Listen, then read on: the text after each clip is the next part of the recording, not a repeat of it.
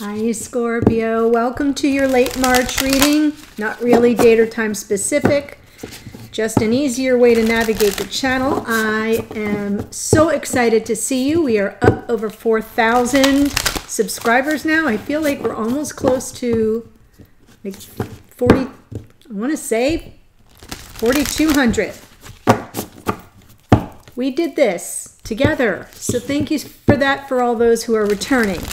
Your support of the channel means everything to me. Your comments, your interaction, your emails, your questions, most of all, just amazing, and I appreciate you for that. Newcomers, if you're new to the channel, welcome.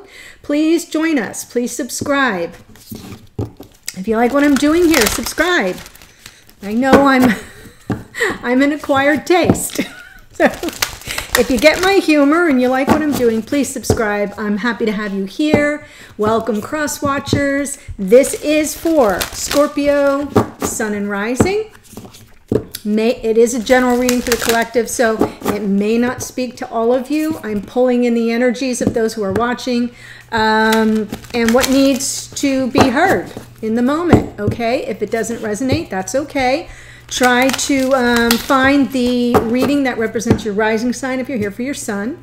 Also, be a cross watcher. Watch the sun or rising videos of your divine counterpart. So today we're looking at twin flames empowered. How are we empowering ourselves, first and foremost, as well as our divine counterparts? Even energetically, even in times of separation, we are sending energy.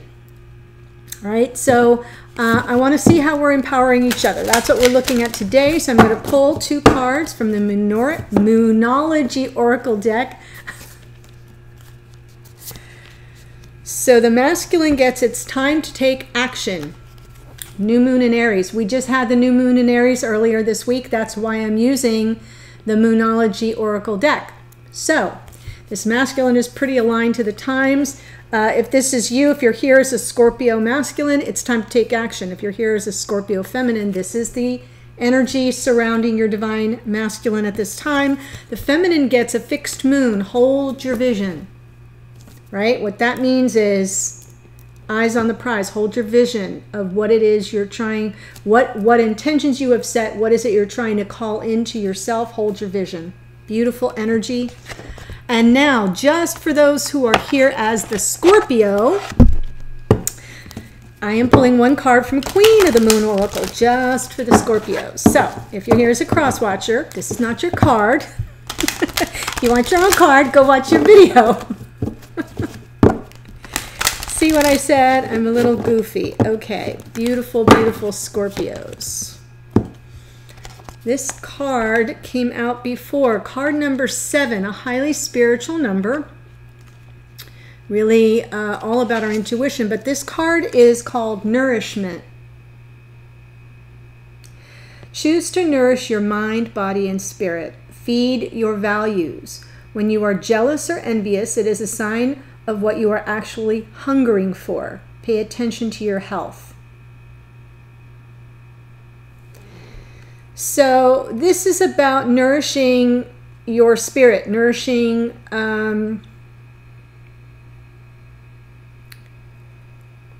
feeding those aspects of ourselves that every now and then we tend to step away from. For example, if you really value a sense of community, it's hard to nourish, it's hard to be in a sense of community when we're all, you know, isolated at home. We're doing it for our fellow humans. We're doing it for humanity. We're doing it for the collective so we can all keep not just ourselves safe, but each other safe. But in the process, we're sort of being very isolated. So in that way, being here is nourishing your need for community, your contribution to community. Get it? So just think along those lines. It is about nourishing yourself. Feels Queen of Pentacles to me, Scorpio. For those of you who are here as a Scorpio, it feels very Queen of Pentacles. Oh, you know what I need to do real quick? Hold on. I'm checking my volume levels. Yeah, everything's good. Sometimes I forget, and then I play it back. I'm like, why is that so low? And my audio, for some reason, sometimes when I restart the computer, it just rebalances the output. Tech issues. Okay, Scorpio, let's look at this now. For those of you watching, whoa. Oh my goodness. All right.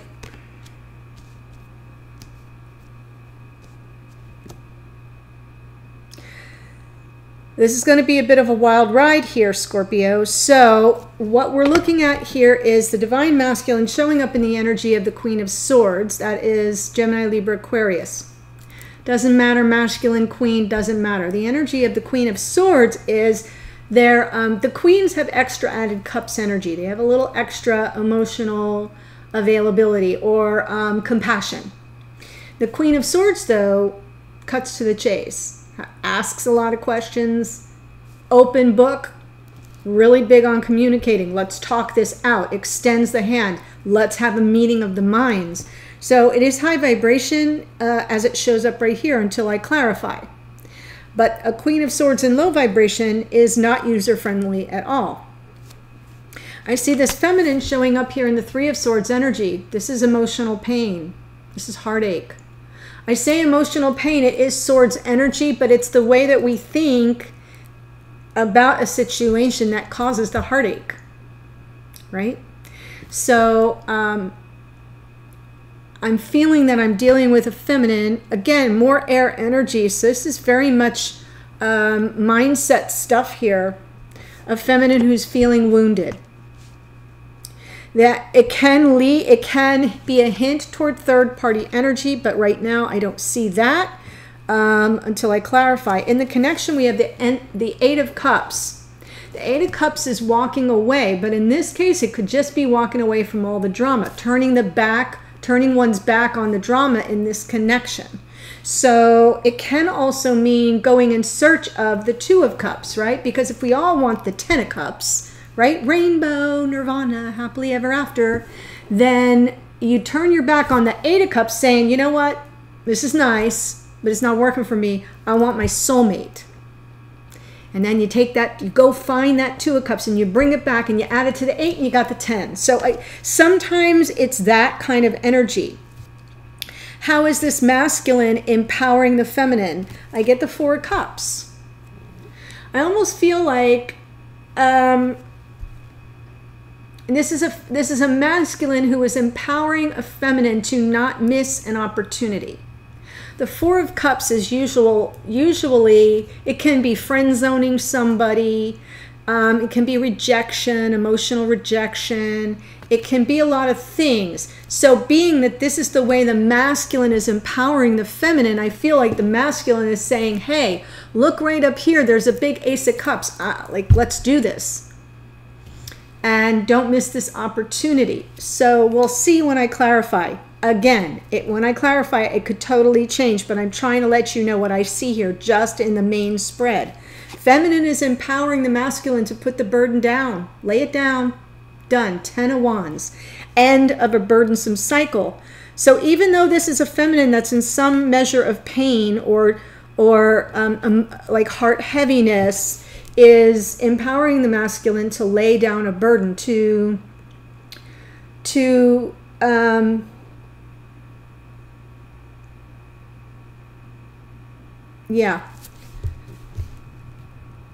not shoulder the burden of some situation any longer. Okay, in the extended, there will be a link below in the description box for the extended version of this reading. If it's speaking to you and you want to follow more and see the outcome, here's what I'm going to talk about. Blocks or challenges to overcome in this connection. Strengths between you within this connection that would help you overcome the block or challenge. The actions, behaviors, or intentions toward the feminine from the masculine. The actions, behaviors, or intentions toward the masculine coming from the feminine. Outcome and timing. The outcome cards have been a little less, far distant. It's like, the next best step. What you can expect to be the next thing to occur, if that makes sense. In other words, not necessarily a resolution, just like what's the next best step. Okay, Queen of Swords here. Scorpio, you could be dealing with an air sign, Gemini, Libra, Aquarius, or a Cancer, Pisces, Scorpio, another water sign here. Juggling realities on the ground, blah, blah, blah. This is a masculine who's could be weighing options, could be trying to juggle priorities. Like there's a lot going on right now, guys. If you're watching when I'm posting this, you know, the world is spinning off its axis and we all have lots of things we have to attend to. Yeah, that's exactly what's happening. This is a masculine who's pulling back, energy of Pisces here. In the Hanged Man, pulling back and delaying gratification, sort of more of the focus is being given on what's happening right here in real time for this masculine. That's why all the balls are in the air. They're kind of juggling. They got to think quick on their feet.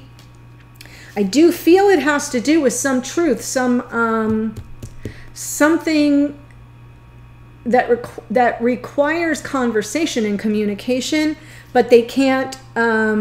They don't have the space for that right now. They don't have the space for that right now in real time. So they're delaying that gratification. They're making a sacrifice, pulling back here, sort of, you know, hanging out in, you know, suspended animation, waiting for illumination, waiting for the sign from higher sources that the coast is clear, that they can stop juggling and now resume life as normal. So I sort of feel this is a masculine who has a lot going on, we all do, and who is almost putting this conversation that needs to happen on a back burner. That may not sound good to you. It does have to do with regret of the past or a sense of loss, mistakes of the past, regrets of the past, something that has happened between you where their focus is on these 3 cups or your focus is on these 3 cups. And instead of looking behind this figure, see right behind this figure, I don't know if you can see, there are 2 cups. What was I just talking about? 2 cups, the 2 of cups. So I do feel that this masculine knows that a conversation has to happen about what went down between you. But for now, they're putting that on ice because they have a lot of imminent, you know, immediate priorities to tend to. Feminine showing up here, 3 of Swords. Feel free to flip these energies around. If you feel that this represents more of your energy and this is the divine masculine, do you see what I'm saying? It's okay.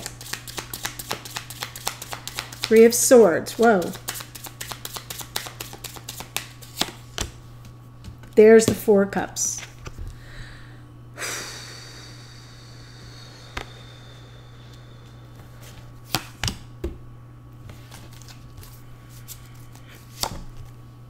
All right. So what I'm seeing here is a feminine who's been so hurt, possibly in this connection in the past. This is a card of the past. That they are overlooking something right in front of them. There's that Ace of Cups, see? Being handed to this figure from spirit.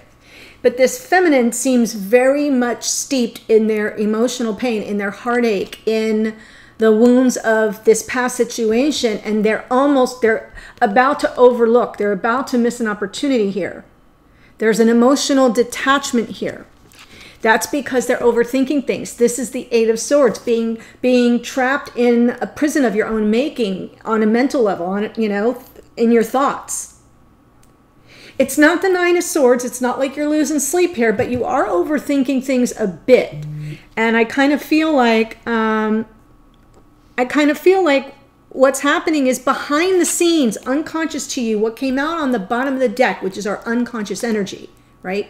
That's all what's brewing behind the scenes, where it's out of our conscious awareness, is you're trying to manifest something here. Magician energy, we've got, that's Gemini and Virgo energy. I just like to say that so you know what characters are coming around to play. It may not have any meaning to you, and that's fine.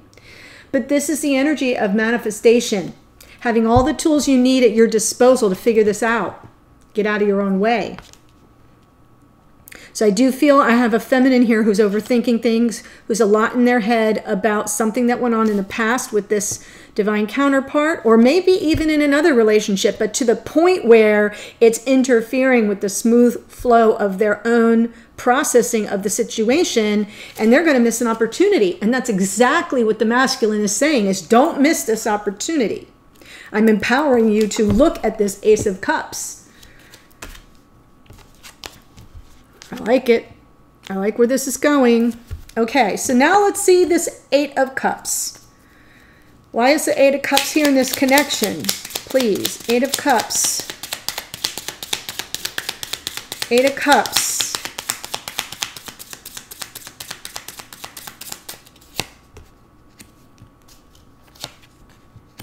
Oh my God, I love this. Oh, I want to cry. Okay, yes, let's move forward, Chariot. Yes, make a choice of the lover. Oh my gosh. Deep breath, Scorpio. Or cross-watcher.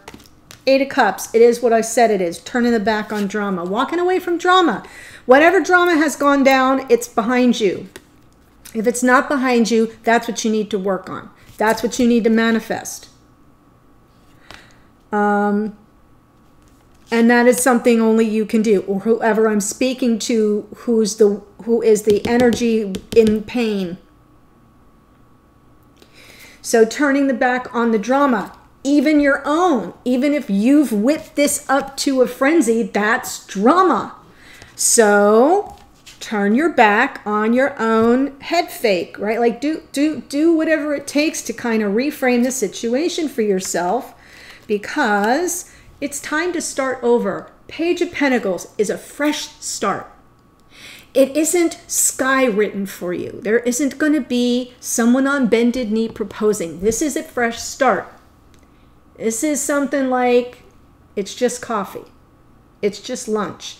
Now, if you're not someone who's in an area where you're able to get together socially, this is Skyping, FaceTiming, right? I'm saying it's a pentacle. It's something tangible that you can kind of bring about here in the 3D to kind of turn the page and start over. Fresh start. For who? For the Queen of Cups. Scorpio. Cancer, Pisces, Scorpio energy, but it's water energy. Queen of Cups. High vibration love. Emotional availability. Heart wide open. Compassionate. Emotionally generous. This is also a very spiritual energy, this Queen of Cups. Someone who's very in tune with their intuition and their higher self as well. High Priestess doesn't, occupy that corner of the world, of the universe, so to speak. Underneath the deck, Chariot, moving forward. Yes, if you turn your back on the drama and you turn the page and start over, start from square one with wide open heart, emotional availability, you will move forward in this connection,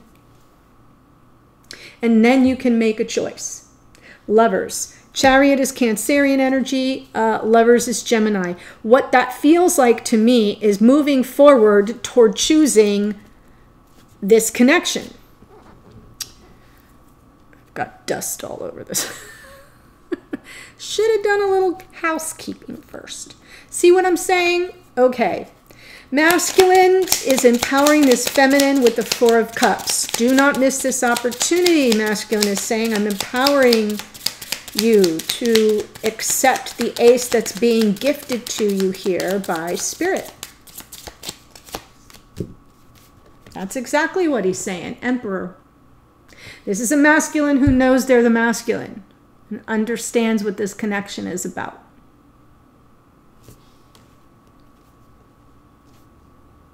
Stepping up the game here. They've been on a very spiritual journey. Energy of Virgo and the Hermit here. This is somebody who's done the inner work. It may even be to some degree that this masculine is empowering the feminine to be the guide. Because this is all about, you know, this is a masculine show. Like, don't miss the opportunity. Opportunity for what? For the masculine. For this connection. Do the inner work. This is kind of a solitary journey. It is a journey of self-discovery, self-exploration. And I kind of feel like the masculine is saying, yeah, take whatever time you need, because this is also Chronos, Father Time in Greek mythology. Take whatever time you need. Look at him. And when you're ready, step out and then show me the way. Light the path. It's a masculine who's open to that, is what I feel. Yeah, the masculine is saying, do not fear. Don't be stuck in the fear of what you can't see, of what isn't clear to you. Do that inner work.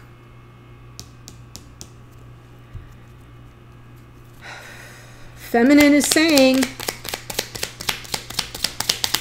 I empower you to lay this burden down.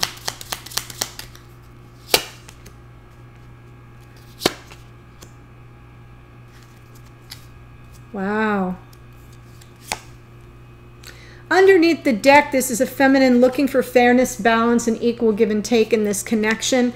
But the way this feminine is coming at it is empowering a masculine to lay down a heavy burden and saying, yeah, this is going to be some work, but we're creative. We can come up with creative solutions to our problems. You don't need to shoulder the whole thing by yourself. Let's lay this burden down together. Do the hard work it's going to take. It's time to walk a new path. Two of Wands. Two paths are before you. And this feminine is saying, which path are you going to walk? Are you going to take easy street?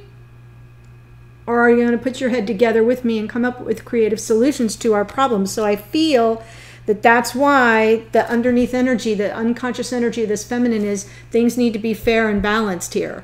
There has to be an equal give and take, some measure of reciprocity between us that has been missing. And I also feel this is an energy of graciousness on the part of this feminine. This figure here is giving alms to the poor, right? So I feel like there's an energy of graciousness, a benevolence here on the part of the feminine saying, look, we're in this together. We're smart. We can, you know, come up with a creative solution here in the 3D. So you don't have to juggle everything all by yourself. And which path will you choose? Are we doing this together or are we flying solo? If we're doing it together, then we've got to do it together, and it has to kind of be fair. Sixes are about balance. That's a Six of Pentacles. Okay, dear Scorpios, if I am speaking your story and you would like to follow me to find out the rest of the story, the link to the extended is below. Right next to that or below that is a link to the Priestess Lounge. That's a private Facebook group. That link gives you automatic access. I feel there's one question. It's a checkbox. Where are you on your twin flame journey? Just check the box. Helps me know who I'm dealing with, what kind of connections we have coming into the group, and then I'll see you there. I do live readings there a couple times a week, and we're over 100 members now. We're growing. I think we're close to 120. So we're really a group of positive-minded individuals supporting each other during difficult times, and I hope to see you over there. So that's my open invitation. Thanks for coming, and I will see you on the other side for the extended. Bye.